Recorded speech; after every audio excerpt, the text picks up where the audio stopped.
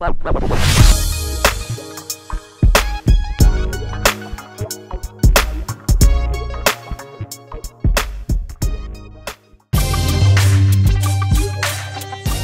good, BF fam? This is Big Tone coming at you from Big Tone Productions, Beats and Feasts. Hey guys, it's Friday. What does that mean? That means it's time for another cooking video. Today we're just gonna simply put Popeyes out of business. Yep, I said it. We're gonna put Popeyes out of business. No, but for real, we are gonna make red beans and rice better than Popeyes, guys. So if you like this video, go ahead and like, comment, subscribe, turn on your post notifications so you know when I post a video, which by the way, is every Friday. And let's get started with some red beans and rice. All right, so as I always do, we're gonna start now with our supporting cast.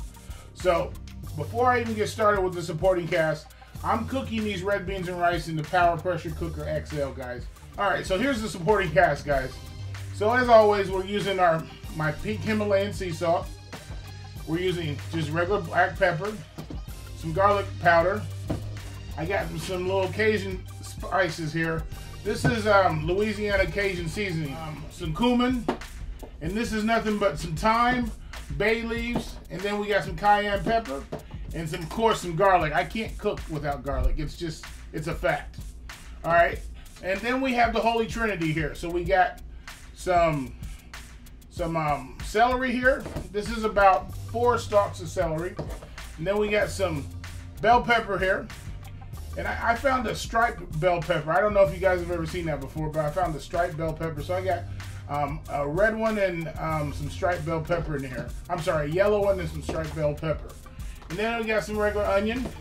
Then I got some green onion, scallions, whatever you want to call them. These are fresh just for some garnishment. Then I'm using some chicken broth.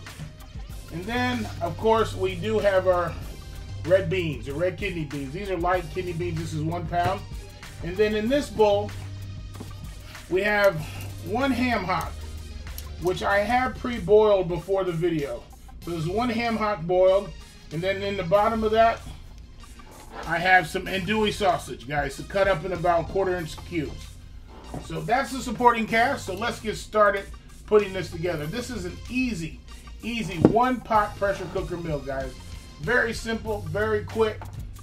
And it's better than Popeyes. So the very first thing I want to do, and I want to emphasize, I did boil that ham hock beforehand because it takes a little while. So I boiled it for about a ½ hour, just to get the meat loosened up and some of the juices going on with that. But I did boil that, so I wanted to let you know that. I boiled it for about a ½ hour on the stovetop. So you can do that if you want to, but you know, there's a lot of different ways of making this. And I'm using ham hock. You can use bacon, you can use turkey necks, you can do all kinds of different flavorings, but always get them smoked. All right, so to first start this, we're gonna start with the Holy Trinity. So I'm gonna pour in a little bit of EVO. I have my pressure cooker here on sear mode. So I'm basically just gonna sear off the vegetables. So I'm gonna pour in my celery, and you hear it there. I'm gonna pour in my bell pepper. And this is the Holy Trinity, guys. This is the basis of all Southern New Orleans type cooking. And then we got our onion here. All right, let me put those aside. All right, so we're gonna sear these down, or not sear them, but we're gonna get these nice and caramelized and make sure the onion is translucent there. It's gonna take it just a few minutes to do that here. That's the wonderful thing about the pressure cooker, is that you can do everything in 1 pot. All right, guys, so we're gonna let that stew just for a little bit here, and then I'll be back and I'll add. I'm gonna add my garlic to it. The onions and the bell pepper and the celery the onions are getting really translucent here. So now it's time to go to our next step. But I want to make a point of the vegetables in this. They're not quite they're not quite minced or grated, but they are diced pretty small because they're not really supposed to be seen. They're supposed to cook down to nothing, basically. They're there for flavoring. So I wanted to make a point of that, just so you know that, you know, you're not trying to see the vegetables in this. They're really supposed to cook down to nothing. All right, guys, so what we're gonna do now is I'm gonna add Let me transfer my ham hock over here real quick. I'm gonna add my andouille sausage.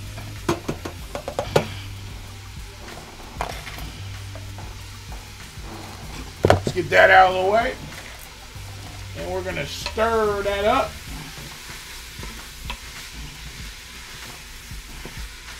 All right. And this is the easy steps now. And we're gonna add my ham hock back into it. And then I'm gonna add just about a whole heaping tablespoon of garlic.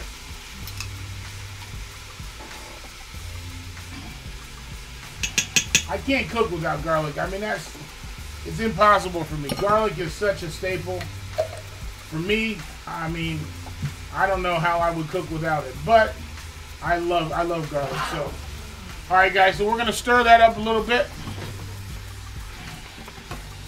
Get the garlic in there. And as you notice, we're still on sear mode with this. Okay, so the next thing we're gonna add my my kidney beans here. I'm gonna pour them in on the kidney beans. I don't let them soak overnight when I'm cooking with a pressure cooker. I don't need to. They don't need to get softened. But if you're not cooking with that, I definitely suggest that you go ahead and soften them up by letting them soak as long as you possibly can. And now we're just going to simply add our chicken stock. Now this is 32 ounces, and if I need more, I'll add another 32 ounces or so.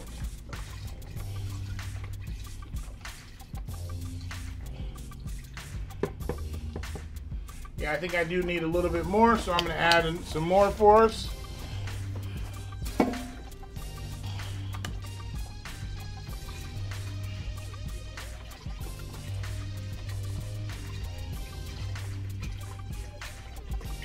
There we go. Probably about a little more than 16 ounces that I've added secondly here. So now we're just going to stir this up a little bit. Look at that. Next thing I'm going to add here is my bay leaves. I'm going to add my bay leaves to this. I'm going to add 3 bay leaves. 1, make sure you take these out before you serve it. It's 2 and 3. Nothing worse than biting down on a piece of bay leaf. All right, the next thing we're going to add is a little salt. As you know, I do not measure very often. I put salt and pepper to taste. That's probably about 2 tablespoons.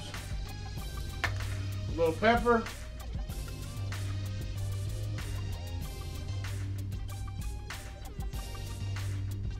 Probably a good teaspoon and a half. And we're going to add now to my garlic powder.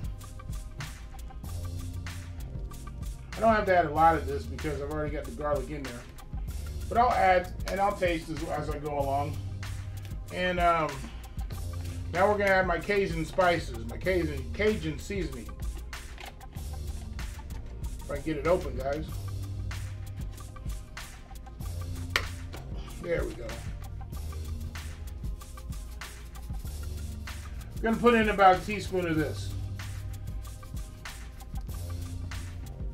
All right, next will be my cumin. I love cumin, man. I really, really do. That's probably about a half a teaspoon. And then we're going to add about a half a teaspoon of thyme.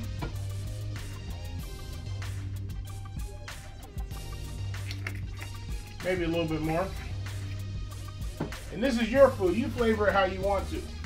You know, don't worry about what other people think. You flavor it like you want to. And then we're going to add some cayenne pepper for some kick.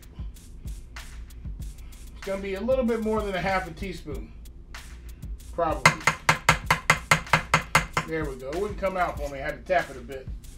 So we're going to stir that up in here.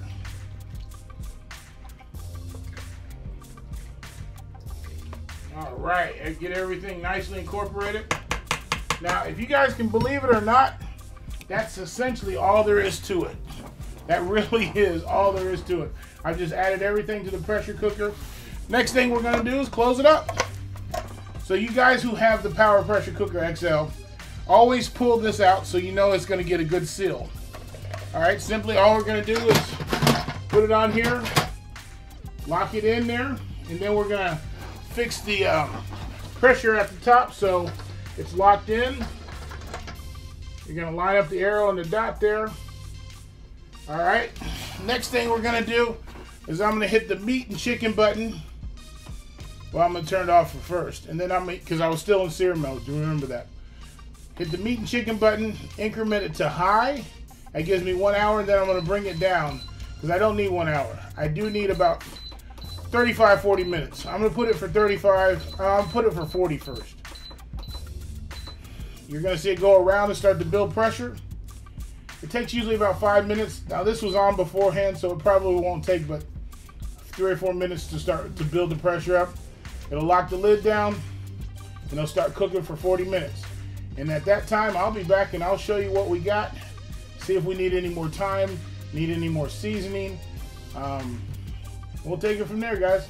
I'll be back in 40 minutes real time, in about 2 seconds by YouTube time.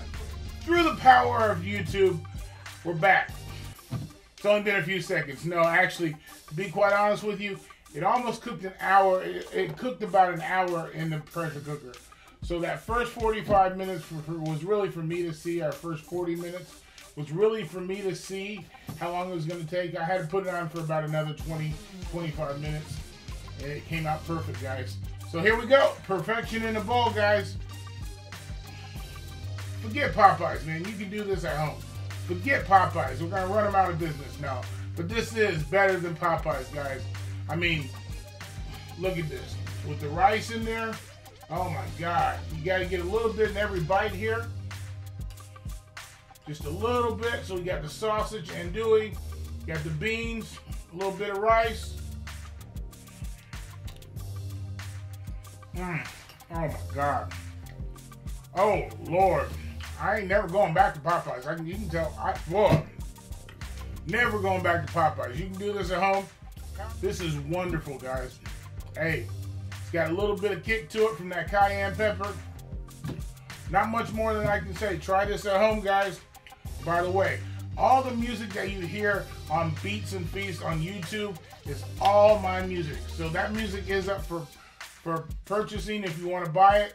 If you want to lease it, give me a hit. BigTone9515@gmail.com, guys. Hey, if you like this video, like, comment, subscribe, turn on your post notifications so you know when another video drops. Hey, this is Big Tone signing off. Peace.